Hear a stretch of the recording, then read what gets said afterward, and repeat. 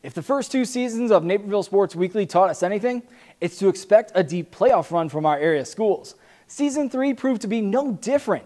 Let's take a look at the 2009-2010 school year in this latest edition of the NSW Time Capsule presented by BMO Harris Bank.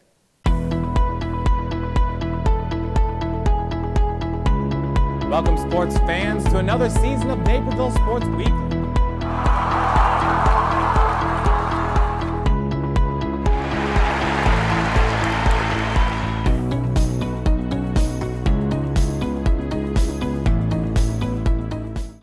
Three seasons into Naperville Sports Weekly, and a noticeable trend had developed.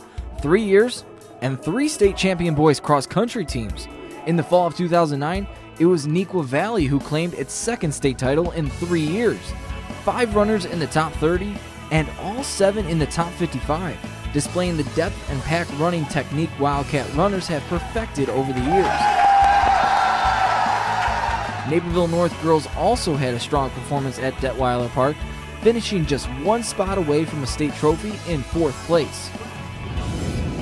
Bennett Academy girls tennis had a flawless conference season in the East Suburban Catholic Conference. Literally flawless. The Red Wings went 10-0 and a perfect 50-0 in their conference matches during the season. Bennett also won the Naperville North sectional and tied for 17th at the state meet. During the winter season, Neuqua Valley had one of its best collections of talent in wrestling. In February of 2010, the Wildcats sent 4 sectional champions to the state meet, with 3 of them making it to the final day. Alex Cheezick took 6th at 145 pounds, Nick Proctor finished 3rd at 160, and Andy Spangler finished as the state runner-up at 171 pounds.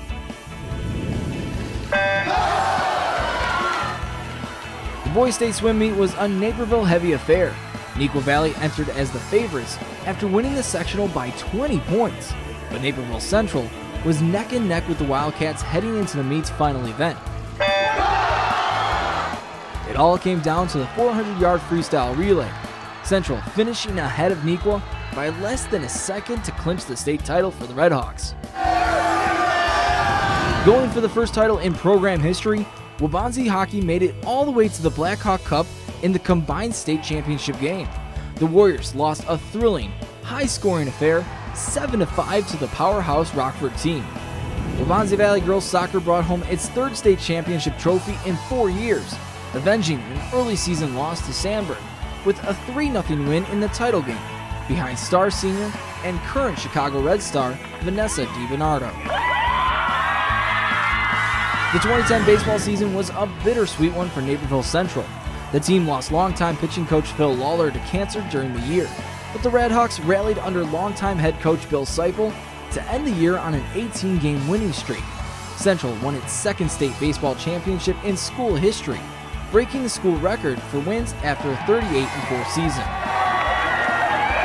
Season 3 saw several programs once again reaching the pinnacle of high school sports, while some made their mark for the first time. As the 5 Naperville programs continue to rack up state trophies, a brand new school is getting ready to begin its first year of varsity competition.